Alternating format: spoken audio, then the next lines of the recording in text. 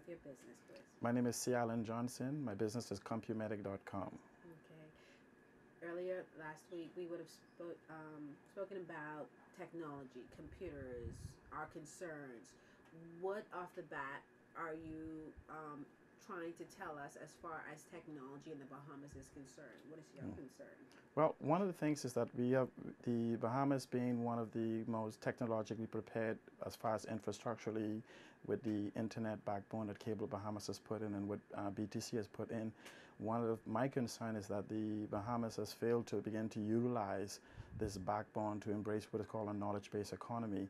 We've somehow begin to have what is called a reliance on the tourism product, whereas we talk about going for globalization as well as embracing the global marketplace, the global economy.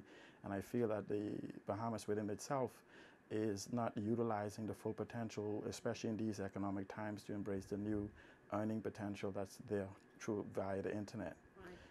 Right. As far as security, when I spoke to you, one of my major concerns was that I heard a few people speak on the phishing that's going on, which such as Oswald Brown, Dr. Patterson, and others who have been affected with not having a complete understanding of how it's accomplished. You know, we hear that the police is going to investigate it, but it goes beyond the borders of the Bahamas and the way these things are being accomplished. Right. Okay, let's go back now.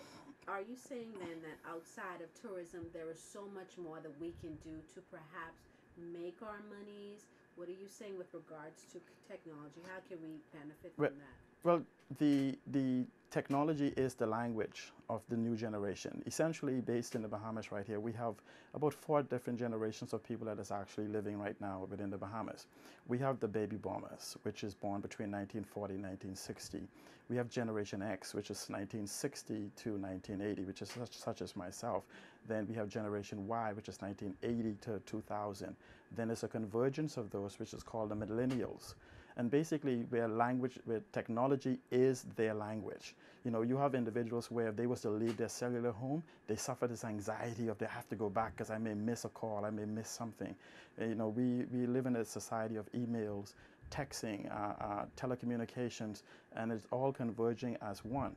Now, what happens is, since it's their language in education and other things, especially in business, we talk about going out of the borders of the Bahamas, and we talk about the various agreements such as EPA and the other agreements that is coming. But what we have failed to do is we have failed to prepare ourselves to get this global market. We have maintained the approach as if we have to physically go to those particular locations when technology could take us there now, even before we sign these agreements. Right. How can you assist in that area? What is it that you do that you think you can bring to the table in doing all of that? Well, over the last year, I have worked with a group of individuals where we have worked towards developing a technology empowerment center here in Freeport, Grand Bahama. And it's our goal. We're looking at maybe launching before the end of the year, where we're going to have a facility with about 200 computers. And essentially what we want to do is we want to bring our people within the Bahamas, so the public service as well as within the schools, into what is called IC3 certification, which is Internet Computing Competencies, core competencies. And essentially, basically, what it does is make sure they have full understanding of what a computer is, use of the computer, use of the internet, and it's all of the different advantages of using it. And then we are looking at moving towards bringing that within the classroom into what is called an e-learning environment. We're looking at partnering with a school to put in whiteboards and computers on every desk, and having the teachers, and this is why when we say the public service as well as the BUT, is having one or a few or even a school of teachers prepared in such a manner that they can become the pilot for this new learning thing. And so what it is we believe in what is called a 24-hour learning, that the classroom never ends. From the time the students come, it's 24 hours a day. Students, even if they miss classes, can actually log in and see what's going on in classes. They can have interactive participation with the teachers, and a host of different things that's available is done. When we talk about students have certain disadvantages, we have a learning process called ADAPT, whereas essentially you have, let's say we're teaching the 6th grade. Within that 6th grade class of 40 students, you may have a few of them that's in 7th grade level, a few in 6th grade level, some in 6th grade level, some in 4th grade level. While the computer doesn't, as a teacher just teaches at a particular sixth grade level, the computer differentiates each one of them and teaches them at their level. It begins to move the student from the fourth grade level to the fifth grade level, and then it takes the students in the fifth grade level, move them to the sixth, and those within the seventh could be identified, and the educators can be informed, and we could move to maybe the same the school programs where we have magnet schools, or gear their interest and particular interest for advanced placement within those classes. And so you don't teach the whole class assuming that all 40 of them are on the same learning level. So the teachers basically have their syllabus, and the computer basically gauge the level they are, try to bring those behind up, and those that's ahead, we try to advance them even further. Right. Do you think that this, what you're trying to do, it can benefit in the sense that it helps with growth, and are we ready for that?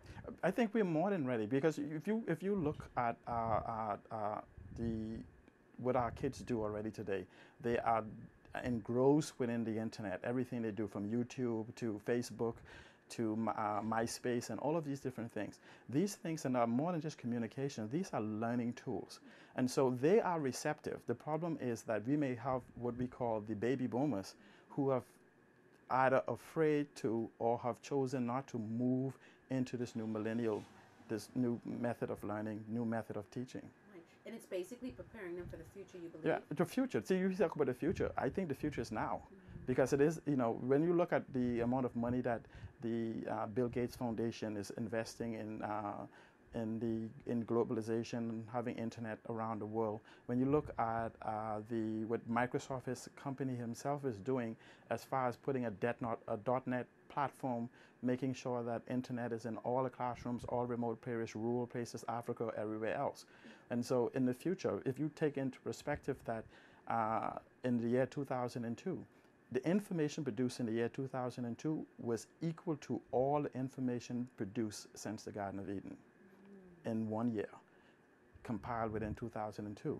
And so when you begin to look at that right now, the information that my kids learn today is 6 to 7 times what I had to learn when I was in school 20 years ago. And so when we begin to use 19th century teaching techniques, trying to embrace 21st century information, which is moving every 18 months. Every information you learn today is obsolete in 18 months. And so here we're spending 2 years teaching them 6 months of information that'll be obsolete by the time we finish teaching them. Wow.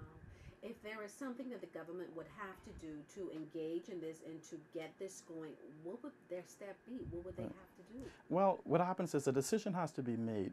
And we often hear that it's expensive. To me, it's expensive for us not to do it, because what happens is, as we begin to compete in the global marketplace, what happens is that you have China, you have India, you have the Philippines, and all these other countries, and you have Costa Rica, that are beginning a rapid rollout of technology-based, and what we basically call a knowledge-based economy. And these are the very countries that we are going to be competing with. And so here it is that if we don't prepare now, today, if we say we're going to put this even off for 2 years, we will be 5 years behind in that learning curve, in that learning process. And it's not impossible. So what happens is, what we have to do, what the government has to do, the government has to take a proactive approach and begin to look at what we can do, even if we don't do a full rollout. Clearly, we can begin to take an aggressive short-term approach, be it 3, 4, 5 years, to embrace this whole rollout. And then what we can do is, we don't look at the cost.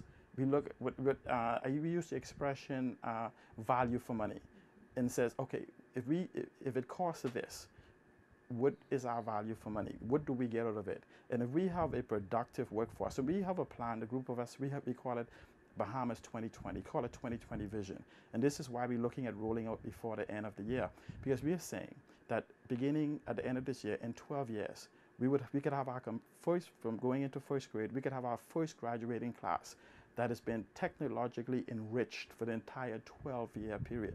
And we're talking about students graduating, we talk about the IDB, the International Bachelor Degree Program, IBD. And we could actually embrace those learning methods and put those in our class, not necessarily those platforms, but just using technology where the kids our children can have the information readily available for them and utilize them today. And that puts them years ahead of our competitors. Right. So what would the